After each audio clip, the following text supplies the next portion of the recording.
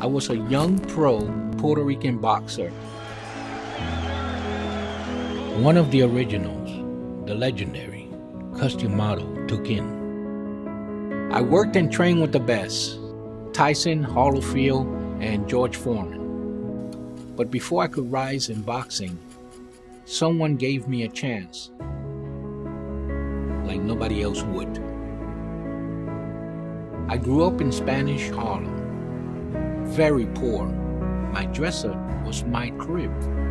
I was a victim of abuse in my own hometown in the streets.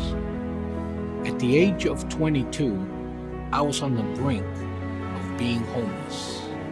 I remember one night on Christmas Eve, I walked into the St. Patrick's Cathedral and I said, God, please give me a purpose. As I exited, I walked down Fifth Avenue and it was this gorgeous building. I walked inside and I said, I'm looking for work. The next day, Trump hired me off the street. He gave me 5 navy blue suits. He shook my hand and he said, welcome to the family.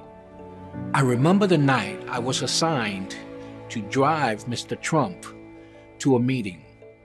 I dropped him off, and as he's getting out of the car, he said to me, can I bring you a steak? Because I'm going to be in there for quite a while. Who am I for him to stop his meeting and bring me something to eat? You know, I hear these accusations, but let me tell you firsthand. He employed people from all origins. We were all treated like family. And I remember that, and I admired him for that.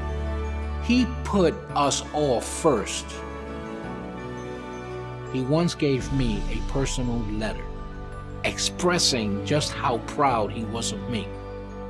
Later in life, pursuing my pro boxing career, I got knocked out.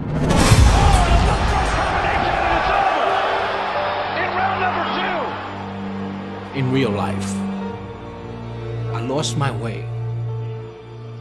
Later, I also lost my wife to cancer, leaving me a single parent with 2 children,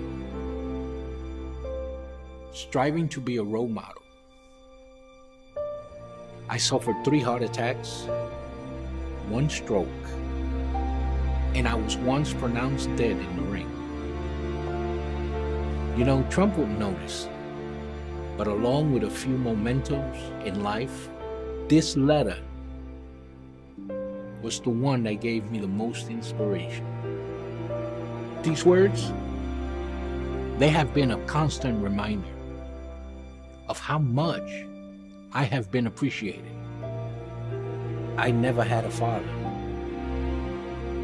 but I was so fortunate to come across these 2 gentlemen, Customato, who taught me how to be a fighter,